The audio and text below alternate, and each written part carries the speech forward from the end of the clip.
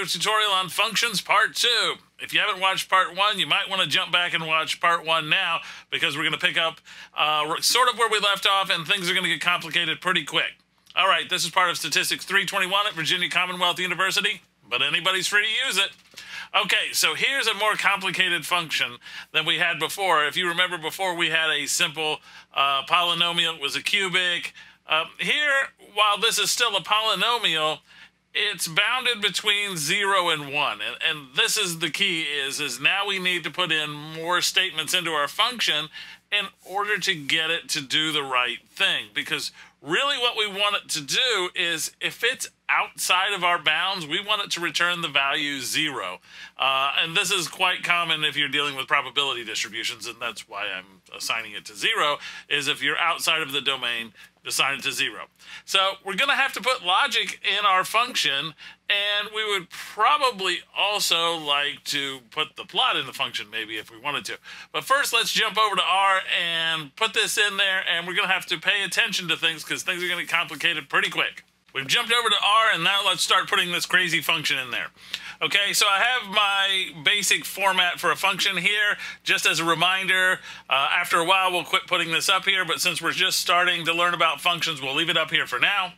So what I want to call this function is, how about fun2? For function 2. And it's lots of fun as well. So we're going to use the keyword function. And we're going to have to put in a value, and this only had a value x involved, so we don't need to make this very complicated. We do need the return or the close brace on this in order for this to work. I like to actually define what my output's going to be, and I usually call it res1, just because that's what I do. It's my habit. That way I know it's the result, and if I have multiple results, which we'll learn how to do in another video, it might have res1, res2, whatever in it. So anyway, I'm going to define it as res1. I need to pay attention here. The function that I want to do is, I'm just going to call it res1 right now. If we remember, it was x squared times 1 minus x to the 4th. Now, this is all well and good, but I need my function to check if I'm putting in a number that's negative, less than 0, or a number that's bigger than 1, because either of these aren't going to work in this function the way we've defined it. We've defined the function to have bounds. So in order to do this, we're going to have to put in an if statement. So we'll do if our x that we're interested in is, let's see here, less than 0. We'll put here greater than 0. Actually, let's do less than 0. Or, well, we can't do or, so it's the bar here. That's our or. We've got to remember that. X is greater than 1. Then we'll do something. Otherwise, we're going to put an else on here. Do something else. And this else is actually calculate the value. Okay, and now this is almost going to work. We're just going to make res1 equal to 0. Okay, so this seems as though this might work.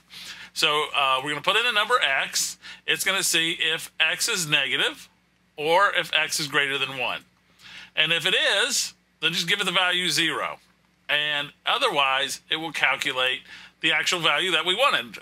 So let's give this a go and see if this works. So the first thing we got to do is actually run the function. Just because we've typed it into the editor, R doesn't see it. And the way we know R doesn't see it is it's not over here in our environment. It says the environment is empty. So we're going to run this function. So we ran it. Fun2 exists in here. And that becomes easy. And if we wanted to, we could actually run it down here. So fun2, and I'm just going to put in the number 5. Now, I know that this should give me the value 0. Why? Because it's bigger than 1. So if it doesn't return a 0, we know we did it wrong. So let's plug this in, and sure enough, we get a value 0. Let's plug in a number that's negative. Make sure that that works.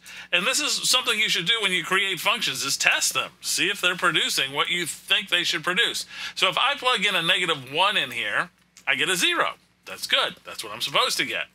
So fun2, and then let's put in a number that's in the middle between 0 and 1. How about a half? And give this a run. And sure enough, it calculates a number that's not 0. And if we wanted to, we could actually calculate this. Down here, I'll do it real quick. 0.5, and we had squared times, well, 1 minus 0.5 is 0.5. Again, that's why I picked it, to the 4th. And I get the exact same number. So I know it's calculating the correct number. So this is all well and good. Now what happens if I want to see a sequence of these? Remember, maybe I want to plot it. So I'm going to create a sequence, and I'm going to call it x1.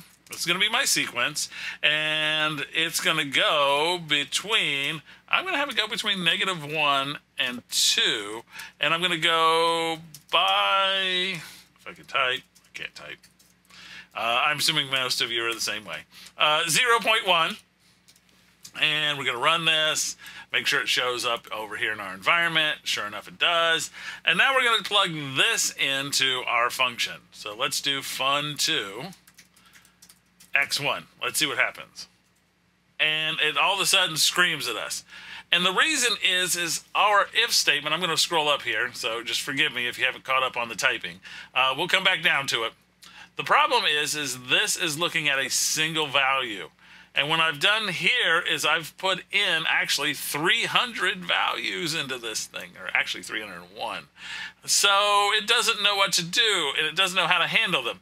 So we need to actually handle each one of these individually. Of course, there's a better way to do this, and we're not going to talk about that. But what I'm trying to do is show you how we're going to chain ideas together. So we have an if-else function. But the other thing we're going to need to do is we're going to need to loop through each value in x. So we're going to have to add a loop to our function. So let's just take this function. We're going to copy and paste it. I'm going to scroll down here and try to leave a little space for you, those of you who haven't caught up on this part. So you can finish typing that in. And what I'm going to do is I'm going to make this function 3. Okay. And I'm going to modify this function because I need to do this in a loop. Okay. So it's expecting a loop to come through. So x is now a vector, so it's going to have an index. So what we're going to do is create a for loop. I in 1, 2, we got to figure out how far to go. That's problem number 1.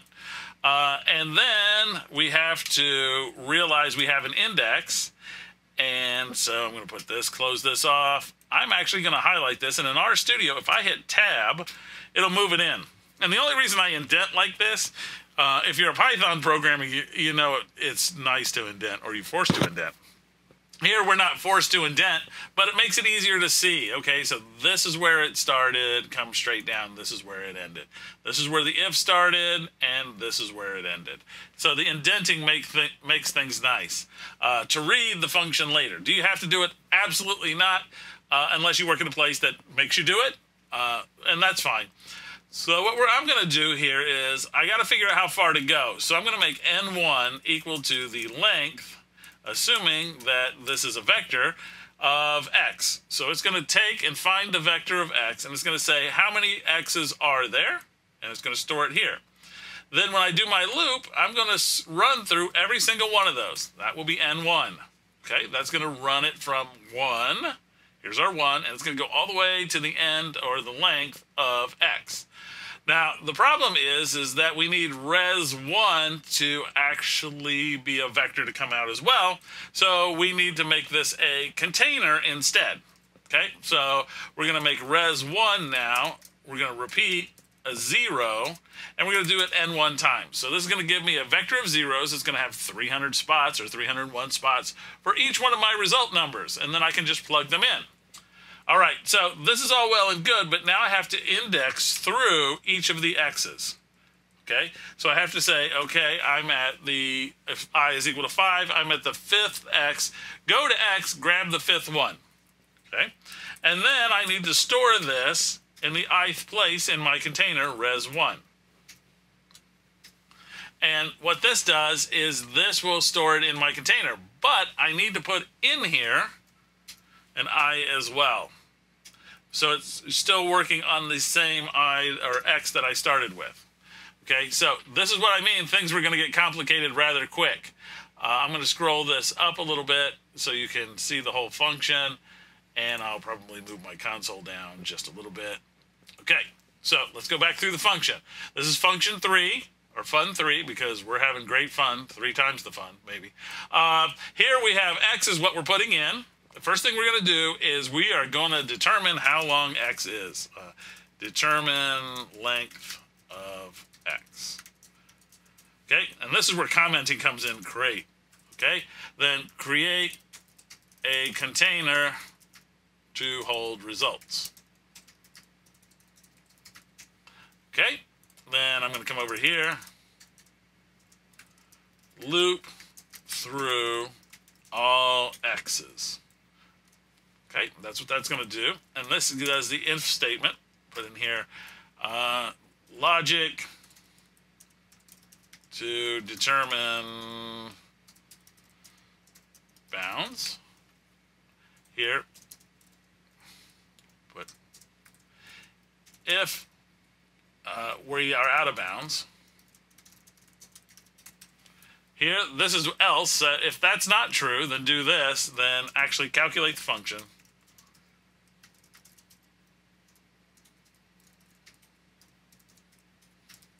And down here, return the results.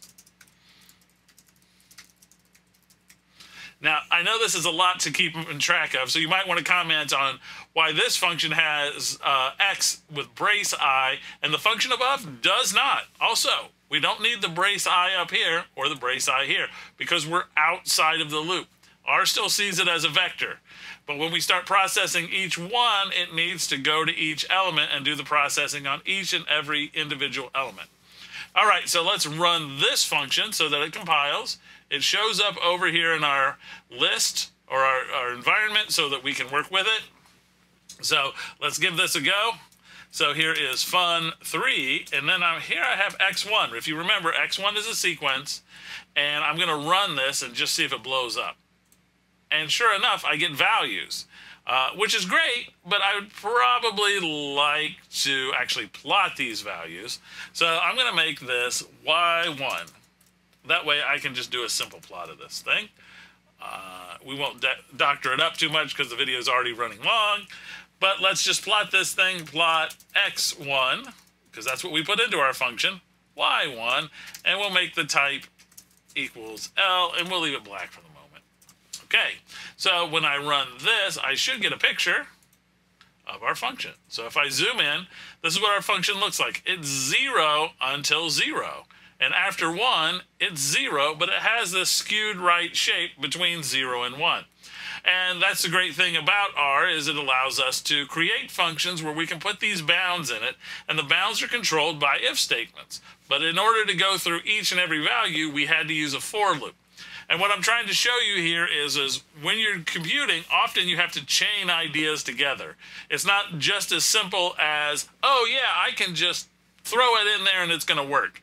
I have lots of students who go, oh, well, it should work. Don't think that it should work.